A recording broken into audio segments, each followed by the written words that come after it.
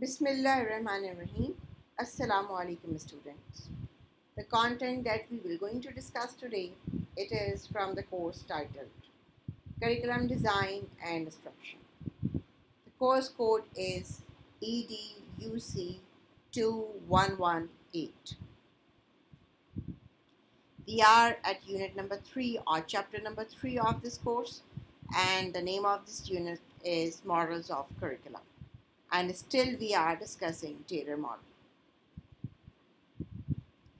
For today's discussion, I have the following learning objectives for you. First of all, I will going to discuss with the strengths of Taylor curriculum model and kind of support and appreciation that Taylor got it from the renowned educational psychologists and researchers of different times.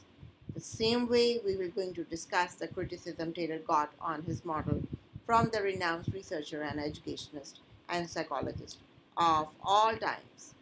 Whatever the material I have presented in this presentation, I have taken it all from the reference that I have given below.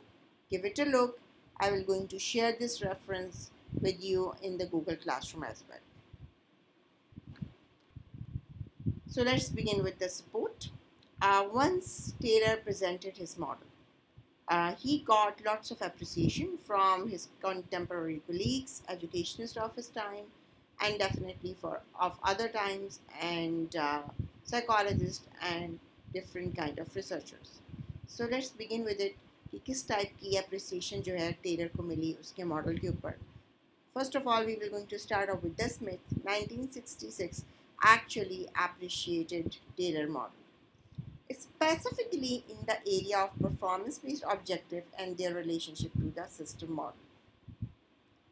So Smith ने जब Taylor model को appreciate किया तो उसके appreciation का जो की point था वो ये था कि जो परफॉर्मेंस बेस्ड ऑब्जेक्टिव हैं दे suit perfectly with the Taylor model of curriculum. So performance based objective क्या होते हैं? First of all, performance based objective पे आने से पहले टेलर के मॉडल को दोबारा अपने जहन के अंदर रिवाइज करें. टेलर के मॉडल जो है वो एक लीनियर मॉडल है, उसका एक स्पेसिफिक स्ट्रक्चर है और उस स्ट्रक्चर में मुख्तलिफ़ किस्म के हमने स्टेप फॉलो अप करने इस स्पेसिफिक सीक्वेंस में, जो सीक्वेंस चेंज नहीं हो सकता. जो सीक्वेंस पहले स्टेप पे आएगा उसको हमने हमेशा पहले स्टेप पे ही करना है. जो दूसरे स्टेप पे काम आएगा हमने उसे दूसरे स्टेप पर ही करना है. तो हमारा पहला स्टेप क्या था टेलर मॉडल का या रैशनल का? वो ये था कि एजुकेशनल पर्पस डेवलप करना है, कि what is a purpose of education. और वो कैसे डेवलप करना है टेलर मॉडल के अंदर?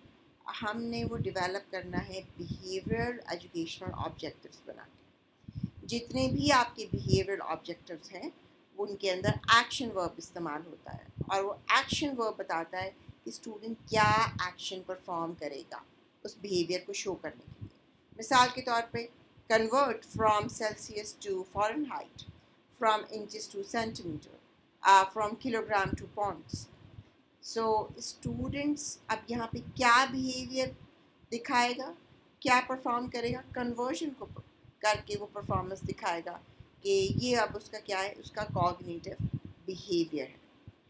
So that's how Taylor model में जितने भी एजुकेशनल ऑब्जेक्टिव हैं वो परफॉर्मेंस बेस्ड ही ऑब्जेक्टिव होते हैं और वो सारे के सारे ऑब्जेक्टिव क्या हैं? बिहेवियरल ऑब्जेक्टिव्स हैं.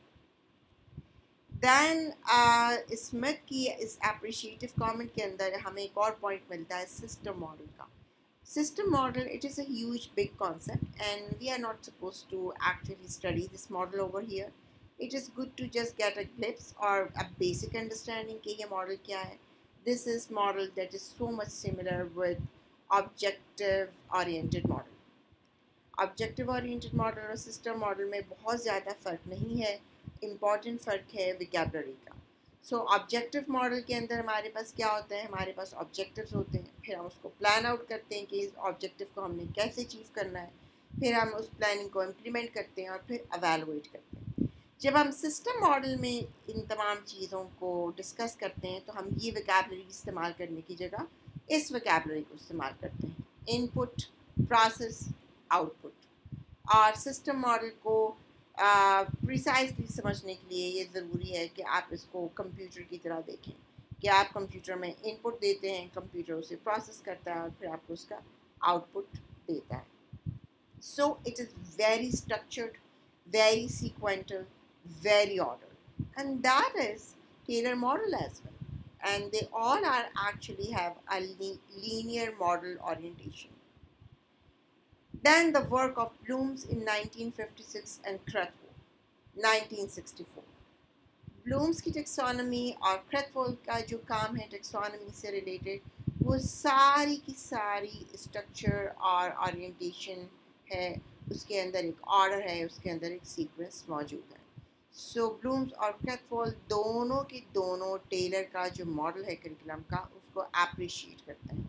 और what they have done actually, they actually refine the classification, organization of objectives that accurately describe the expected behavior of students. So Bloom's ने क्या किया, taxonomies बनाई और उन taxonomies में specific behaviors को categorize कर दिया कि ये behavior cognitive behavior है, ये student learning outcome जो है ये psychomotor domain से related है और ये student learning outcome जो है ये affective domain से related है. और हमें उसके लिए क्या उसने दिए ब्लूम्स ने, स्पेसिफिक एक्शन वर्ब जो ये बताते हैं कि स्टूडेंट ने क्या एक्शन परफॉर्म करना है. सो जो एक्सपेक्टेड बिहेवियर है स्टूडेंट का वो एक्यूरेटली और क्लियरली और ऑब्जेक्टिवली हमें ब्लूम टेक्सोनॉमी में भी मिलता है. सो ब्लूम्स और क्रेथवोल दोनों की जो अपनी थ्योरी है वो थ्योरी भी लीनियर है, वो ऑब्जेक्टिव है, वो परफॉर्मेंस बेस्ड ऑब्जेक्टिव्स के ऊपर है. That's the reason they actually appreciate Taylor model a lot. Now we have Banathy. 1968 में Banathy actually have given justification for using behavior objectives and system approach to teaching. So how this behavior objective and system approach to teaching जो है वो एक बेहतर तरीक़ेकार है और कैसे ये सपोर्ट करता है टेलर्स की करिकुलम मॉडल को. डेफिनेटली टेलर्स का जो मॉडल है एक्चुअली उसकी क्या साइकोलॉजिकल और फिलोसॉफिकल ओरिएंटेशन है, उसके अंदर जितने भी एजुकेशनल ऑब्जेक्टिव्स बनाए गए हैं वो सारे के सारे बिहेवियरल ऑब्जेक्टिव्स हैं जो किसी न किसी बिहेवियर में नज़र आते हैं, एक्शन वर्ब्स के थ्रू क्लियर होते हैं जिससे हमें पता चलता है कि स्टूडेंट ने एग्जैक्टली क्या परफॉर्म करना है. बैनथी बिहेवियर ऑब्जेक्टिव्स की फेवर में और वो सिस्टम अप्रोच टू टीचिंग की फेवर में भी है. सिस्टम अप्रोच टू टीचिंग क्या है कि एक सिस्टमेटिक अप्रोच है जिसमें टीचर को एब्सोल्युटली हर स्टेप क्लियर है कि उसने आज क्या पढ़ाना है, कैसे पढ़ाना है, कब एग्ज़ाम है, कब उसने पेपर लेना है, कब उसने टेस्ट लेना है. एक सिस्टमेटिकली एक स्ट्रक्चर अप्रोच में एक ऑर्डर में टीचर को अपनी इंस्ट्रक्शन के बारे में तमाम माइलस्टोन्स का अंदाज़ा है. So according to the बैनथी behaviour objectives क्यों होने चाहिए. बैनथी का कहना ये है कि हमारे जो लोकल बोर्ड हैं, हमारे नहीं यूएसए के लोकल बोर्ड हैं क्योंकि बैनथी अपने मुल्क के बारे में बात कर रहा है और it is equally true over here. उसके मोस्टली स्टूडेंट के एजुकेशनल ऑब्जेक्टिव जो हैं वो वेग हैं, वो ओपन एंडेड हैं और वो ब्रॉड हैं. जब आपके ऑब्जेक्टिव ब्रॉड होते हैं, स्पेसिफिक नहीं होते, वेग होते हैं, क्लियर नहीं होते और ओपन एंडेड होते हैं और जो कि ऑब्जेक्टिव नहीं होते तो फिर उसकी मल्टीपल इंटरप्रिटेशंस हो सकती हैं. इसका मतलब ये बनता है कि अगर मैं लर्निंग ऑब्जेक्टिव ये बना लेती हूँ कि ये कोर्स ख़त्म करने के बाद स्टूडेंट अंडरस्टैंड कर सकेंगे कि करिकुलम और इंस्ट्रक्शन के दरमियान क्या रिलेशनशिप है, तो ये एक ब्रॉड ओपन एंडेड और वेग लर्निंग ऑब्जेक्टिव है. क्यों? क्योंकि अंडरस्टैंड एक ऐसा बिहेवियर है जिसकी मल्टीपल इंटरप्रिटेशंस हो सकती हैं. अंडरस्टैंड एक्शन वर्ब नहीं है. अंडरस्टैंड को हम परफॉर्मेंस में कैसे देखेंगे, मुख्तलिफ टीचर उसकी मुख्तलिफ इंटरप्रिटेशन कर सकते हैं. मिसाल के तौर पे हम 3 टीचर हैं और मैं अंडरस्टैंड को ये समझती हूँ कि जब बच्चे अंडरस्टैंड कर लेंगे कि करिकुलम और इंस्ट्रक्शन में क्या रिलेशनशिप है तो वो करिकुलम और इंस्ट्रक्शन का एक मॉडल बना सकते हैं. That is my understanding about the understand. हो सकता है दूसरा टीचर ये सोचे कि बच्चे जब करिकुलम और इंस्ट्रक्शन की रिलेशनशिप को अंडरस्टैंड कर लेंगे तो वो तमाम करिकुलम की डेफिनेशन को इंस्ट्रक्शन के स्टेप के साथ मैच कर सकेंगे और कंपेयर कर सकेंगे और उसका सीक्वेंस डेवलप कर सकेंगे. That is totally a different understanding of understand. तीसरा टीचर अंडरस्टैंड से ये ले सकता है कि वो रिलेशनशिप को बनाने के लिए करिकुलम और इंस्ट्रक्शन के दरमियान वो ये बताएंगे कि कैसे करिकुलम के जो स्टेप्स हैं वो स्टूडेंट की और टीचर्स की इंस्ट्रक्शन को गाइड करते हैं कि टीचर कैसे अपनी इंस्ट्रक्शन की प्लानिंग करते हैं, कैसे अपनी इंस्ट्रक्शन को इम्प्लीमेंट करते हैं और कैसे फिर वो जो कुछ पढ़ाते हैं वो टेस्ट बनाते हैं. सो करिकुलम एक्चुअली ये तमाम प्रोसेसेस गाइड करता है, स्टूडेंट उसे एक्सप्लेन कर सकेंगे. Now we are three teacher who are understanding the word understand in three different ways. So do you get it? कि how multiple interpretation happen जब हमारे पास behavior objectives नहीं होते जो exactly clearly नहीं बताते कि student ने क्या perform करना है. अगर मैं understand की जगह ये लिखूं कि student will write down the 5 differences between Taylor model and Wheeler model. What do you think about it? Is it more clear objective? क्या इसको स्टूडेंट और हर टीचर पढ़ के ये समझ नहीं जाएगा कि एग्जैक्टली स्टूडेंट ने क्या करना है? 5 डिफरेंसेस लिखने हैं. That is they are suppose to perform. So that's how जब ऑब्जेक्टिव ओपन एंडेड होते हैं, ब्रॉड होते हैं, तो वो वेग हो जाते हैं. और उसका सबसे पहला नुकसान क्या होता है कि टीचिंग लर्निंग टास्क जो होती है वो स्पेसिफिक नहीं होती और टीचर्स अनक्लियर होते हैं एग्जैक्टली कि उन्होंने स्टूडेंट में क्या स्किल्स डेवलप करनी है. नंबर 2, क्योंकि उनको क्लियर नहीं होता कि एग्जैक्टली इन लर्निंग ऑब्जेक्टिव का क्या स्पेसिफिक मतलब है और स्टूडेंट को के अंदर हमने इन्हें कैसे मेजर करना है, कैसे डेवलप करना है. तो जब आप टीचर से पूछते हैं कि आपका क्या लर्निंग ऑब्जेक्टिव है इस लेसन को पढ़ाने का, तो मोस्टली टीचर का रिस्पॉन्स ये होता है learning task is to finish the book. कि ये जो हमारे पास किताब है हमने इस किताब को बच्चों को पढ़ाना है और ख़त्म करा देना. And that's all. इस किताब में से रिलेटेड कौन सी कॉग्निटिव स्किल्स, साइकोमोटर स्किल्स या अफेक्टिव स्किल्स डेवलप करनी है, teachers don't know about it because their terms are actually broad. और टीचर्स का क्या रिस्पॉन्स होता है? हमने किताब ख़त्म करानी है और बच्चों को टेस्ट के लिए प्रिपेयर करा देना है. That's all. Vague objective cannot serve as a mean of output measurement. So जब हमारे पास ऑब्जेक्टिव बिहेवियरल नहीं होते और वेग होते हैं तो उन्हें मैयर करना और उनकी स्कोरिंग करना भी इंतहाई मुश्किल है. Just go back to the previous example of understand. मिसाल के तौर पे हम 3 टीचर हैं और हम तीनों टीचर अंडरस्टैंड का 3 अलग अलग मीनिंग ले रहे हैं. सो अगर मेरा बनाया हुआ पेपर जब स्टूडेंट करता है और मैं वो पेपर मार्किंग के लिए किसी और टीचर को दे दूँ जिसमें मैं उस स्टूडेंट को फुल मार्क्स दे रही हूँ, वो मेरे हिसाब से अंडरस्टैंड कर चुका है और दूसरे टीचर के हिसाब से उसकी अंडरस्टैंडिंग नहीं हुई, तो वो मेरे मार्क्स को चैलेंज कर देगा और वो कहेगा कि ये मार्क्स गलत है, अंडरस्टैंड का तो ये मतलब बनता है. सो एक्चुअली वेग ऑब्जेक्टिव को मैयर करना, उसकी रूब्रिक बनाना, उसको स्पेसिफाई करना भी मुश्किल हो जाता है. Then we have Harsh and Cohen 1971. Both of them are in favor of behavior objectives. Again, number 1, according to them, behavior objectives bridge the gap between vague educational goals and instruction, जो कि हम अभी discussion कर चुके हैं. Determine the level of student skills, क्योंकि जब behavioral objectives हमारे सामने होते हैं तो they are more objective, more clear और उसके अंदर हम स्केल बना सकते हैं बहुत आसानी से कि हमने A+ ग्रेड कितने नंबर वाले को देने हैं और A+ ग्रेड जिस स्टूडेंट के होंगे वो एग्जैक्टली क्या क्या चीज़ें परफॉर्म करेगा, जो A पे होगा उसकी परफॉर्मेंस क्या होगी, जो B+ पे होगा वो एग्जैक्टली क्या परफॉर्म कर रहा होगा और जो B पे होगा वो एग्जैक्टली क्या परफॉर्म कर रहा होगा. सो इन दिस वे स्टूडेंट की जो स्किल्स हैं उसका लेवल डिटर्मिन करना, उसकी स्कोरिंग करना आसान है. Why?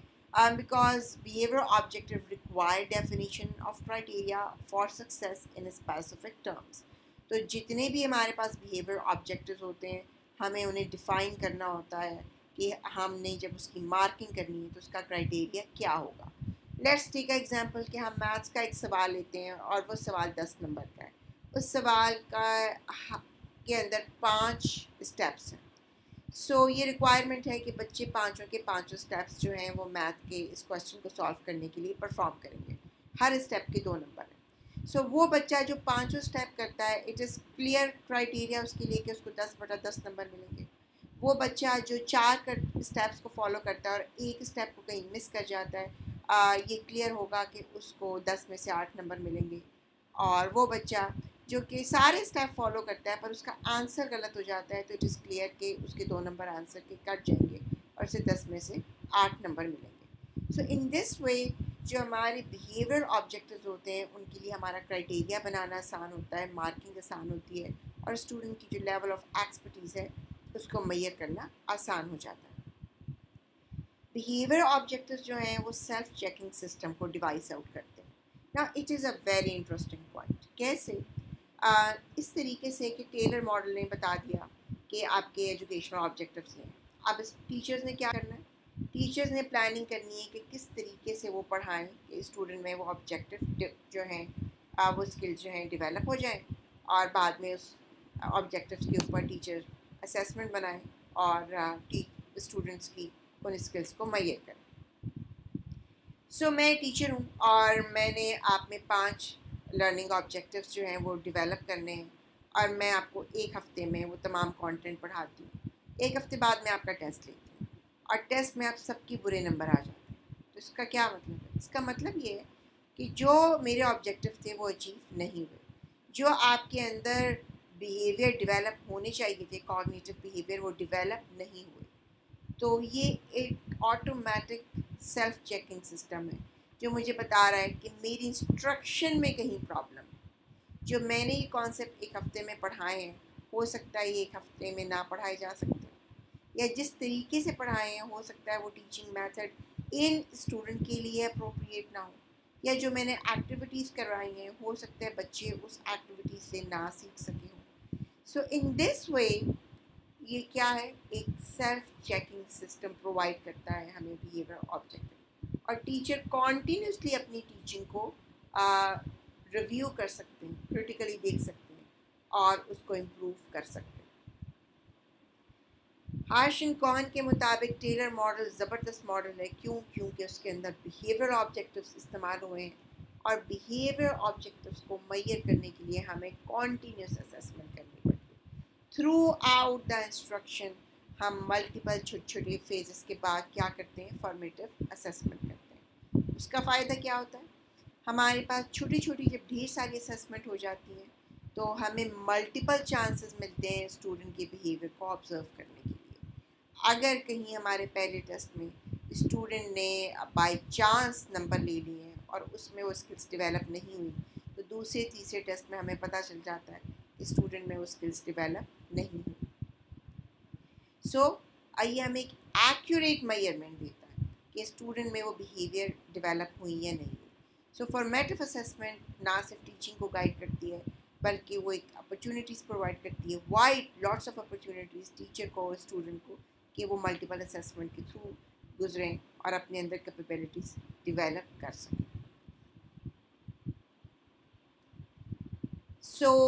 We are on critics.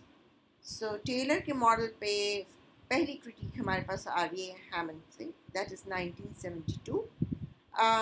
Hammond का कहना ये था कि जो टेलर का रैशनल है वो कोई जवाब नहीं देता इस पास के लिए इस सवाल का, how should a teacher choose his और हर objectives? What does it means by? According to Taylor, जब हम एजुकेशनल ऑब्जेक्टिव चूज़ करते हैं तो उसका 2 क्राइटेरिया होता है। आई एम श्योर कि आपको याद आ जाएगा जैसे ही मैं बताऊँ। पहला क्राइटेरिया था फिलोसफिकल, दूसरा क्राइटेरिया था साइकोलॉजिकल। ये मुमकिन हो सकता है कि एक ही सब्जेक्ट पढ़ाने वाले 3 टीचर्स 3 डिफरेंट फिलोसफीज पे बिलीव करते हैं।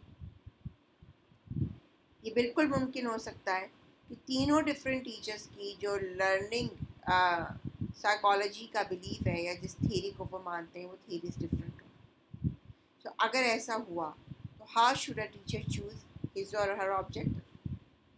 So that was the first critique, at first of its philosophical and psychological foundationary critique on the Taylor model. कि टेलर मॉडल स्पेसिफाई नहीं कर सकता, एग्जैक्टली गाइड नहीं कर सकता, टीचर्स को स्पेसिफिक नहीं कर सकता कि they all need to have the single straight only one philosophy. Teachers have multiple philosophies. Teachers like different kind of definition of learning in psychological terms. Critique number 2. The ability to take human activity and break it into parts, attitudinal concepts such as honesty, courtesy, and friendliness. So, number 2 critic आती है affective domain से related कि cognitive domain में तो आप human activity को छोटे छोटे ब्रेक्स में, छोटे छोटे पार्ट्स में डिवाइड कर सकते हैं, उनकी बिहेवियरल ऑब्जेक्टिव्स बना सकते हैं, उन्हें ऑब्जेक्टिवली मेजर कर सकते हैं. लेकिन अफेक्टिव डोमेन में क्या होगा? आप ऑनेस्टी को कैसे बिहेवियर ऑब्जेक्टिव्स में डिफाइन करेंगे? आप कर्टसी या फ्रेंडलीनेस को कैसे डिफाइन करेंगे? Screening of objectives on philosophy rather than one's value structure. So again, जो criticism है वो ये है कि हम लर्निंग ऑब्जेक्टिव बना रहे हैं, स्टूडेंट के एजुकेशनल ऑब्जेक्टिव बना रहे हैं उस फिलोसफी पे जो सब्जेक्ट की या उस प्रोग्राम की हो सकती है, उसके एथिकल और मोरल स्पेसिफिकेशन हो सकते हैं. लेकिन ये जितने भी प्रोग्राम्स हैं, जब इनके पर्पज़ या ऑब्जेक्टिव बनाए जाते हैं तो सोशल नीड्स को भी सामने रखा जाता है और सोशल वैल्यू स्ट्रक्चर को भी सामने रखा जाता है.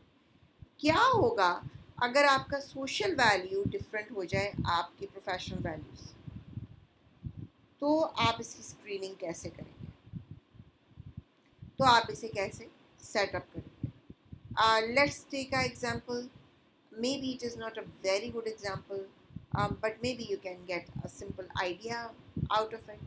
मिसाल के तौर पे हमारे यहाँ पे लर्निंग का ऑब्जेक्टिव नहीं है, it is a policy teaching learning scenario के अंदर, स्कूल के अंदर, कि टीचर्स बच्चों को बिल्कुल नहीं मार सकते. सो ये एक फ़िलासफ़ी है जो स्कूल लेके चल रहा है और हमारे करिकुलम और स्कूल एजुकेशन में जो है वो मौजूद है, एक फ़िलासफ़िकल फाउंडेशन कि चाइल्ड अब्यूज़ जो है वो इलीगल है और वो एक क्रिमिनल एक्ट है. तो आप बच्चों को किसी भी हिसाब से अब्यूज़ नहीं कर सकते और फिज़िकल अब्यूज़ और एग्रेशन जो है वो बिल्कुल ही unacceptable.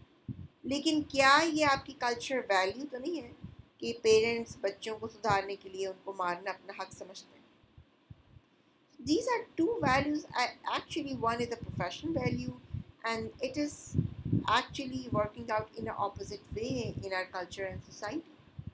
So, how to handle these kind of values then? Then evaluation, matching of objectives with student learning outcome, ignores the more favorable latent responses.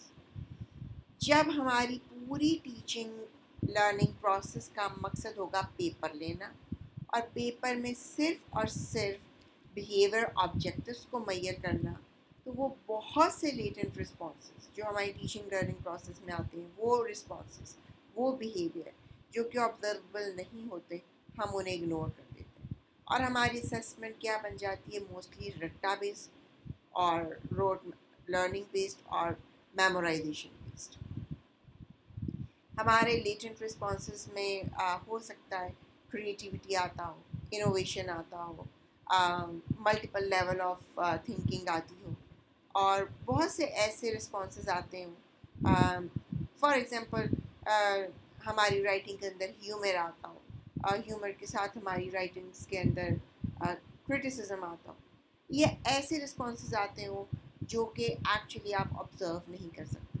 तो आपकी पूरी की पूरी जो टेस्टिंग है, जब वो बिहेवियर ऑब्जेक्टिव पर बेस्ड होती है तो लार्जरली वो मेमोराइजेशन बेस्ड होती है और वो असेसमेंट और वो एवेलुएशन क्रिएटिव नहीं होती, जिसमें स्टूडेंट के बहुत से मल्टीपल एस्पेक्ट जो हैं वो मेजर हो सकते हैं, वो उन एक्टिविटीज़ को करने में पॉलिश हो सकते हैं और सामने आ सकते हैं. मैकडोनल्ड एंड वुल्फसन ने क्या कहा है जी 1970 में? Their criticism is that use of behavior objectives is contradictory to the nature of knowledge, uncertain, personal, and functional, can be detrimental long after the instruction have been concluded. So इनका कहना ये है कि जो आप behavioral objective बनाते हैं, जो structured होते हैं, specific होते हैं, बिल्कुल एक order में होते हैं और बहुत ही ज़्यादा लिमिटेड होते हैं, जिनका स्कोप बहुत नैरो होता है, तो एक्चुअली उन ऑब्जेक्टिव्स को डेवलप करना और उनको पढ़ाना और उनको मैयर करना, ये एजुकेशन का पर्पस नहीं है. It is all together not a nature of knowledge. Knowledge बिल्कुल स्पेसिफिक नहीं होती, नॉलेज बिल्कुल फ्रेम्ड और स्ट्रक्चर्ड नहीं होता. नॉलेज में मल्टीपल इंटरप्रिटेशंस होती हैं, वो वास्ट होता है, वो ब्रॉड होता है. सो जब हम स्पेसिफिकली इस किस्म की टीचिंग लर्निंग प्रोसेस इंटरवीव करते हैं, जैसे हम मिलिट्री कर रहे हैं, जैसे हम किसी मदरसा स्कूल में कर रहे हैं, तो हमारे पास अनसर्टन पर्सनल और फंक्शनल लेवल पे डेट्रीमेंटल किस्म की आउटकम्स आ सकते हैं और उसका हमें फ़ायदे की जगह नुकसान भी हो सकता है. हमारे पास ऐसी जनरेशन डेवलप हो सकती है जो फिक्स माइंडेड हो, जिसमें फ्लेक्सिबिलिटी ना हो, जो मल्टीपल लेवल पे जाके प्रॉब्लम्स को ना देख सकती हो, जो मल्टीपल इंटरप्रिटेशंस ना कर सकती हो, और जो कि हायर ऑर्डर थिंकिंग के ये तमाम के तमाम एलिमेंट्स बिल्कुल खिलाफ हैं. डेविस ने 1973 में क्या क्रिटिसिज्म किया? There are many abstractions that can be learned but not observed as behavior. Mass और potential energy की उसने एग्जांपल दे दी. डेविस का कहना ये था कि बहुत से ऐसे एब्स्ट्रैक्ट कॉन्सेप्ट हैं जो कि हम सीखते हैं, लेकिन आप उसको स्टूडेंट के बिहेवियर में ऑब्जर्व नहीं कर सकते. उसकी आप अंडरस्टैंडिंग को स्पेसिफिक ऑब्जेक्टिव टर्म्स में नहीं देख सकते. Another criticism: it is important to pre-specify all objectives of teaching and learning. Unusual and unpredictable opportunities to teach certain concepts may rise in class, and instructors take advantage of such situation. Models do not have a feedback mechanism to tell people how to correct it. It lacks a procedure between evaluation and organization and implementation. So, answer 1967 के बतौर कि जो Taylor का model है वो linear और structure model है. ऐसे मॉडल को बनाने के लिए आपको तमाम ऑब्जेक्टिव सबसे पहले ही प्री डिटर्मिन करने पड़ते हैं. आप पहले ऑब्जेक्टिव बनाते हैं, पहले आप बताते हैं कि स्टूडेंट में क्या क्या चीज़ें डेवलप होनी चाहिए, उसके बाद टीचिंग लर्निंग प्रोसेस डेवलप होता है या शुरू होता है. तो टीचर के हाथ में करिकुलम आ जाता है, उसे पता होता है कि मैंने ये गोल्स अचीव करने हैं. लेकिन टीचिंग लर्निंग प्रोसेस इतना सिस्टमैटिक, स्ट्रक्चर और बेसिक नहीं होता. It is very creative, very challenging, very living, very human, very diversified हो सकता है. इसके अंदर अनयूजुअल और अनप्रेडिक्टेबल अपॉर्चुनिटीज़ आ जाती हैं, जिसके अंदर टीचर कुछ ऐसी कॉन्सेप्ट भी सिखाता है या वो रेज हो जाती है उसकी इम्पोर्टेंस, जो कि आपके प्री स्पेसिफाई ऑब्जेक्टिव्स में नहीं होते. और इंस्ट्रक्टर को एक ज़बरदस्त किस्म की अपॉर्चुनिटी मिलती है कि स्टूडेंट को वो नई चीज़ें सिखाई जाएँ जो कि अनप्रेडिक्टेबल और अनयूजुअल इवेंट की वजह से आ गई. दैन जो टेलर का मॉडल है उसके अंदर जो फीडबैक मैकेनिज़्म है वो ये नहीं बताता कि इस मॉडल को कैसे इम्प्रूव किया जाए. टेलर का मॉडल जो सेल्फ चेक बताता है वो सिर्फ टीचर को बताता है कि आपने अपनी इंस्ट्रक्शन कैसे इम्प्रूव करनी है. तो इसका मतलब ये है कि अंडरलाइन अजम्पशन ये कि ये मॉडल परफेक्ट मॉडल है और इसको किसी किस्म की चेंज की ज़रूरत नहीं है. It lacks a procedure between evaluation and organization and implementation. So, क्या इस मॉडल के अंदर कमी है? वो ये कमी है कि वो स्पेसिफिक प्रोसीजर नहीं बताता कि जो आपकी एवेलुएशन, ऑर्गेनाइजेशन और इम्प्लीमेंटेशन के दरमियान में मौजूद होनी चाहिए. सो ऑर्गेनाइजेशन क्या है कि टीचर कैसे पढ़ाए, क्या प्लानिंग करे, इम्प्लीमेंटेशन क्या है जो एक्चुअली अपने इम्प्लीमेंट कर देता है, और फिर वो एवेलुएट करता है कि जो कुछ उसने प्लान किया था और जो कुछ उसने एग्जीक्यूट किया था वो एक्चुअली उसके ऑब्जेक्टिव अचीव हुए या नहीं हुए। सो ये वर्ड्स में तो सिंपली बता देता है, पर एग्जैक्ट प्रोसेस नहीं बताता, प्रोसीजर नहीं बताता कि इसे कैसे एग्जीक्यूट करना है। टेलर ने जब अपने मॉडल के ऊपर रिव्यूज़ पढ़े तो उसका अपना क्या रिव्यू था अपने ही मॉडल के ऊपर, और he also gave his own critical review on his own model. According to Taylor, behavior objective included both overt activities and attitude go past simple training. So जब टेलर ने क्रिटिसिज्म अपने model के ऊपर पढ़ा और रिव्यूज़ देखे तो उसको ये अंदाज़ा हुआ और उसने इसको एक्नॉलेज किया कि जितने भी बिहेवियर ऑब्जेक्टिव्स होते हैं जो स्पेसिफिक होते हैं, परफॉर्मेंस बेस्ड होते हैं, उनमें ओवर्ट एक्टिविटीज़ कराई जा सकती हैं। वो एक्टिविटीज़ जो आप देख सकते हैं, ऑब्जर्व कर सकते हैं, क्लास में आप उसको फिज़िकली करवा रहे हैं, और ऐसा लगता है कि वो एक्टिविटीज़ लर्निंग और नॉलेज के लिए नहीं है, वो क्या है, वो सिंपल ट्रेनिंग है। Human beings are capable of generalizing behavior into higher levels, human abilities, intellectual tools, problem solving skill, initiative and creativity. So ये जितने के जितने behavior हैं ये behavioral objectives में define नहीं हो सकते। So टेलर ने इसको भी रिव्यू किया और इसको एक्नॉलेज किया कि जितने आपके हायर लेवल की ह्यूमन एबिलिटीज़ हैं उनको हम बिहेवियर ऑब्जेक्टिव में स्पेसिफाई नहीं कर सकते। Girls and boys, here Taylor model ends. In the next week, we will going to start out with the other models of curriculum, and we will see that how they are different from the Taylor model. I hope that you get it. Please go through the material. If you have any question, don't hesitate to discuss your questions with your co-teacher. For the next class, till the next class, good luck and goodbye.